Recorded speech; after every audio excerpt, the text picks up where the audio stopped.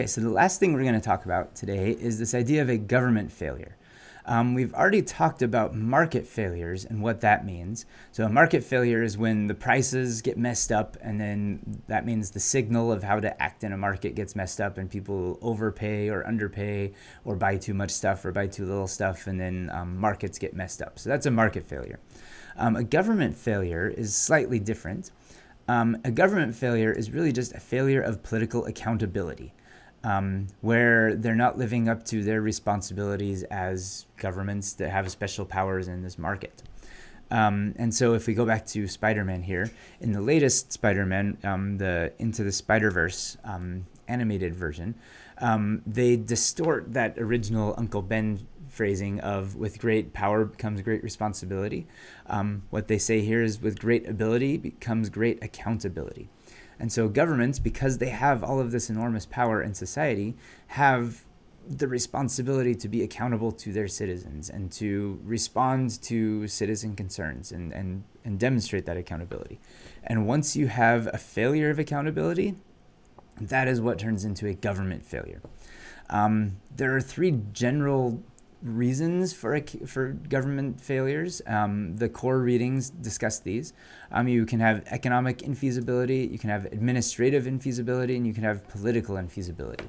So any of these different levels, this economic level, administrative level, and political level, these can all mess up government accountability and make it so that the government won't actually do what it was supposed to do.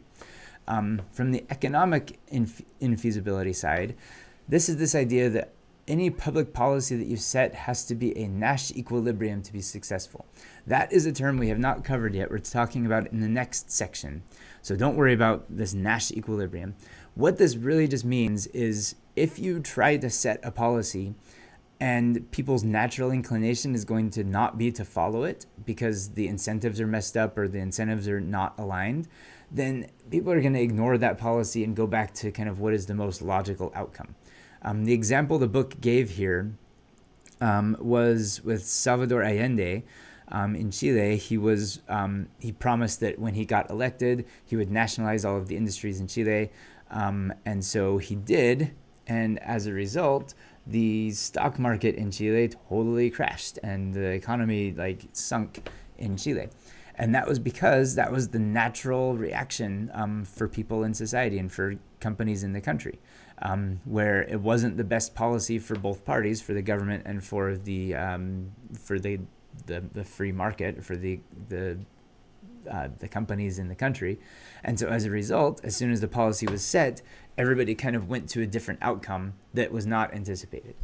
And so you can create some sort of new policy, but if it's not going to work well and if people are not going to respond to it, then it's not going to work and it's going to cause a government failure. The administrative feasibility side of this is you might have a really good policy and you know that people aren't going to run away from it and people are actually going to follow it. But if there's not enough state capacity to make sure that people actually follow it or that you can administer the law or the policy, then it's not going to work and you're not going to be able to be held accountable for the policy that you make. This could be because of limited information. You don't know enough about the people that you're trying to legislate for. And so you might make some law that makes sense on paper and they'll try to follow it, but it doesn't actually reflect reality. It could also be limited capacity. You could pass some really complicated law that requires all sorts of information gathering through smartphones or something, and then you get tons and tons of data, and then you as the intern sits there in front of the computer and says, and you have no idea what to do with the data, and so the law just kind of fails because you don't know what to do with it. Without expertise to actually implement the policy and make sure it's working, then it's going to fall apart. That's why you're getting an MPA or an MPP, so that you can be a good public administrator and have the ability to administer these policies well so that there isn't a government failure. You have a responsibility to citizens to undertake these laws correctly and well, and so you're here so that you can avoid government failure in the future. The third type of government failure is this idea of politics and political feasibility, where even if you have a good policy and you have all of the state capacity to make sure it works, you have people who can analyze all of the data, you have everything in place for the thing to work, it can still die because of politics for a host of reasons. You can have short-termism, which is this idea that politicians will often only adopt policies that will help them win the next election. And so if there's a policy that needs to take place over the next 50 years, like addressing climate change or something, no politician's going to want to touch that because it's not going to help them get reelected, or it will hurt their chances of reelection in the future, and so they just avoid it. So even though you might have really good policies, you might have all sorts of infrastructure in place to do it, it's not going to get done. You also have unequal access to the political system. This is going back to the idea of having small groups and big groups. You might have small groups who are very, very involved in the political process. And then even though you might have like a really good policy, they're going to choose a policy that kind of favors one specific group. And it could end up being kind of an unaccountable system that is a type of government failure. And also voting itself can mess up government accountability. And we'll talk about this at the end here. Where depending on the order of voting and the options that you present to voters, you can have some power in which things get selected through a voting process that is democratic. And so with these three things here, you can have all sorts of government failures. So we're going to talk about each of these more in depth here. So the short-termism idea is that, again, you're going to implement policies that will help you get elected the next cycle, and that's all you're going to care about. This unequal access idea is that the rich and the small groups will have louder voices, and they'll be able to get involved directly in the policy process. This is why I had you do that three-part podcast series on the regulation of peanut butter in the United States. Hopefully this was fascinating for you because it's a very deep dive into the regulation of one specific food product. And all of the regulations behind it and all of the different lobbying organizations. You had the actual peanut butter manufacturers that were using the regulation process to compete with each other and to try to lock competitors out by changing specific percentages of peanut butter requirements. You had groups of citizens that were able to influence the policy making and the rule making process here. But the only way that worked is because the peanut butter grandma was able to organize a small, passionate group of pro-peanut butter people. On her own, she would not have been able to have as much influence as she did. She had all of that influence because she was a small interest group, or led a small interest group, and was able to discuss and weigh in on the policy-making process and the rule-making process. And so this whole story of peanut butter regulation is kind of just a really, really interesting case study of how rulemaking works and how interest groups get involved in it, and who has access to the rulemaking process. We see this nowadays with politicians that are promising to remove legislation and get rid of all sorts of regulations. But in the end, what the podcast argued is that, like, even though it seems absurd to have reams and reams of paper describing what makes peanut butter, there's possibly a good reason for that. There's a paper trail. We have accountability processes in place to make it so that food is safe. It was the product of a democratic process. It was the product of an open rulemaking process. So even though industry executives were able to get in and get their voice heard, citizens were also involved in the rulemaking process. And so getting rid of all sorts of regulations and kind of shrinking it down isn't necessarily like a good thing. These regulations exist for a reason, and are the results of kind of citizen involvement and industry involvement, and are often kind of a good system. And so hopefully that was kind of the gist of having you listen to those podcasts there.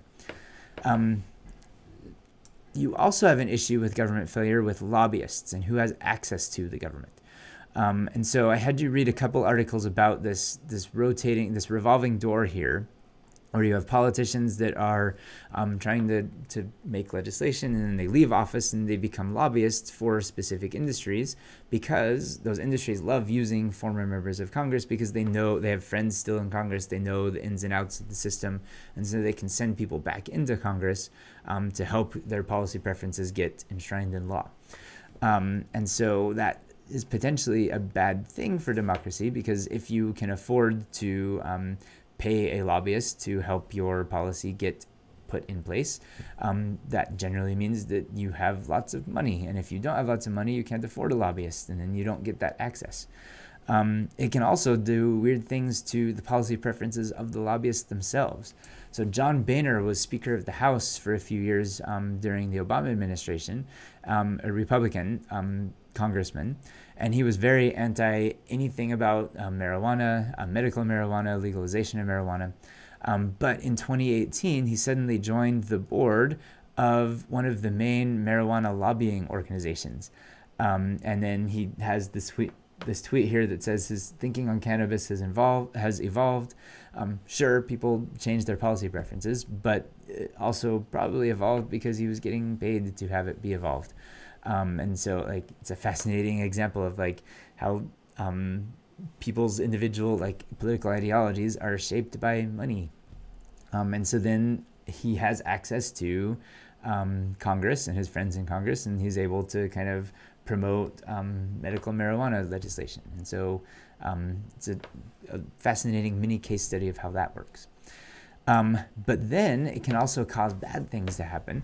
One of the reasons why it is so difficult and convoluted to do your taxes in the United States compared to other countries is because the tax preparation industry, led by like H&R Block and Intuit, who does TurboTax, they make tons and tons of money on selling tax software to people and selling tax services to people on the internet. And so they have been lobbying Congress heavily over the past 20 years to make it so that people have to essentially use their services to pay taxes.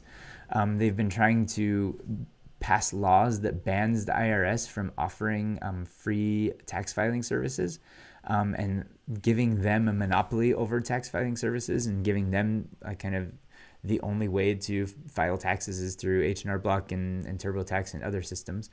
And it's because they have a strong lobbying ability. And so this every few years, especially like around April, we get all sorts of news stories about like the latest lobbying efforts of these tax companies to make it so that people have to use their services. And it's a bipartisan thing. They're really good at lobbying kind of both sides of both political parties to get all sorts of backing here. And so there's this bipartisan effort to kind of prop up H&R Block and TurboTax and make it so that they keep their monopoly on tax software here. And they donate directly to political campaigns so that they can get that access. While we as individual citizens, we're not able to get that same level of access. In political science research, researchers have been trying to kind of measure quantitatively how much access people have and which types of people can talk to Congress and which people are kind of locked out of talking to their Congress people. And so I had you look at a short version of this article here, where this was a field experiment that these two political scientists ran, where they sent out a whole bunch of fake emails to people in Congress saying, I am a concerned citizen, or I am a business owner, or I am a whatever, and then I want to talk to the congressperson. And then they tracked the responses to those emails to see which of their fake personas got assigned to which people in the congressperson's office. And what they found here is that if the person said, I have donated to your campaign, I've donated a sizable amount, they were way more likely to get connected directly to that member of Congress. If they didn't reveal that they were a donor, they were often just funneled down to the legislative assistant or the district director or to district staff. But as soon as they revealed that they were donors, then they got kind of better access and were able to contact the chief of staff or the deputy chief of staff or the legislative director or the member of Congress itself or themselves. And so again, like the people who have access to the political system are essentially the people with money, which means if you don't have money and you don't have the ability to get into these congressional discussions, then it's really hard to get your policy preferences heard. And that is potentially a reflection of a type of government failure there. The third type of political failure that you can often have is in voting itself. We love voting. Voting is a form of, it's how we express democratic preferences here. But depending on how voting systems are set up, they can also end up non-democratic. So a good example of this is if we have three people here, we have Anil and Bala and Carlos, conveniently A, B, and C here. They might have specific preferences on what they want to have for lunch. They have to decide some restaurant to go to, and they have specific preferences in the types of food that they like. So Anil, his favorite food is pizza, and then if he can't get pizza, then he'll have hamburgers, and if he can't have hamburgers, then he'll have soup. And so soup is his least favorite of those three options, but he really likes pizza. So Bala has similar preferences, but they're kind of rearranged. He loves soup. That's the best. Pizza is his second favorite, and then hamburgers are his third favorite. And so Carlos, his preferences are the same three foods, but in a different order. He would love to have hamburgers first, then soup, and then pizza is his least favorite here. So what ends up happening, though, in this situation is, let's say they decide they're going to vote for lunch. They get together and they say, all right, everybody raise their hand if you want pizza. And if they do that, only one person is going to raise their hand. If they all raise their hands for soup, only Bala is going to vote for soup, and then only Carlos is going to vote for hamburgers. So there's a three-way tie. Nothing's going to get done. So then one of them says, how about we just vote for two of the options, and then the winner of that option, we can use that and have that be voted against with the other one that we leave out. So you just vote for two at a time. That way you're guaranteed to get a winner. So let's say Anil says, let's vote between pizza and soup and see which one wins. So what happens is Anil will vote for pizza, Bala will vote for soup, so it's tied right now. Carlos will vote for soup, which means soup wins. And so then soup will go on to the second round of soup versus burgers. And so then they have to vote soup versus burgers. So Anil will vote for hamburgers, Bala will vote for soup, and Carlos will vote for hamburgers, which means in the order that we just did with pizza versus soup and then soup versus hamburgers, if we wrote down which one was most preferred, we said that pizza is not as good as soup and soup is not as good as hamburgers. And so we kind of have an ordering there where we say, like, if we had to rank these things, pizza would be 3, soup would be 2, hamburgers would be 1. The hamburgers are definitely the number one best food, and so they should go get hamburgers. The issue with that, though, is that only worked because of the pairs of foods that we presented in the order that we presented them in. So we did pizza and soup first. But let's say they say, let's vote between soup and hamburgers first. So if they do that, let's walk through the same process. Bala would vote for soup. Carlos would vote for soup. Carlos would vote for hamburgers, because that's what we're doing. Soup versus hamburgers. So Carlos would vote for hamburgers, and Anil would vote for hamburgers, which means soup would be out of the running. So now we have to vote between hamburgers and pizza, because that was the third option here. So we're going to bring pizza back in. So Anil will vote for pizza, Bala will vote for pizza, and Carlos will vote for hamburgers, which means hamburgers loses. So if we start off with this other pairing of foods, the ordering of which is the best food for the group of 3, when we did it the first time, hamburgers was the best, soup was the second best, pizza was the least favorite. But if we reverse the order, suddenly that order changes. And hamburgers are no longer the best. Hamburgers got knocked out in one of the early rounds. And so what we end up having is something called intransitive voting. So if we look back at this, we have pizza better than burger, burger better than soup, soup is better than pizza. But this is suddenly messed up, because if you translated these to numbers, for instance, 5 is greater than 4, that makes sense. 4 is greater than 3, that makes sense. And then if this is a 3, 3 is greater than whatever number we made up for pizza, I think that was 5. 3 is greater than 5. That is wrong. 3 is not greater than 5. So what we end up happening here is this is called intransitive voting, where this violates the transitive property of math here, where like one number, if x is greater than y and y is greater than z, then z has to be greater than x. But that's not the case here. We messed that up. And this is something called the Condorcet paradox. It was discovered by some French political scientist a long time ago.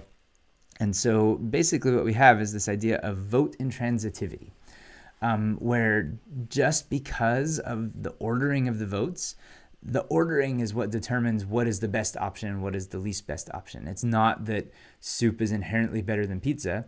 It's just because of the order of the pairs that we presented. And so this happens in real life. If you have power over an agenda, a voting agenda, if you're like the Speaker of a House or kind of the person who has the control over what issues get voted on in a city council, if there are 3 different policies and you want one of them to win and you kind of know everybody's policy preferences, you can get like the number 2 and the number 3 options and set them against each other so that the number 2 option gets beat, and then you can have number 1 and number 3 go against each other, and then number 1 is guaranteed to win. And so if in this food example here, if Anil has the power to choose which options should be voted on first, and he really wants pizza, then he is going to make it so that pizza is guaranteed to win. If Bala has the power to choose which 2 options get voted on in which order, he has the power to make it so soup wins. And Carlos, the same thing. He has power to make it so that hamburgers win. And so that can actually distort the democratic process and this idea of voting. And so the order of the voting matters here. And so the Speaker of the House or whoever is in charge of the agenda could theoretically guarantee whatever outcome they want if they have perfect information about everybody's preferences. If you're Anil and you know the ordering for Bala and Carlos, then you can choose whatever you want for lunch because you have the political power to do that, which kind of distorts this whole democratic process and makes it so the governments aren't necessarily accountable to the general public because the agenda setters can choose whatever policies they want because of this vote intransitivity. So with all of those government failures, there are all sorts of ways that government can mess up and distort policies, and it can be bad. So watch out for those as you work in the public sector. Pay attention to government failures and make sure that you are remaining accountable to the public.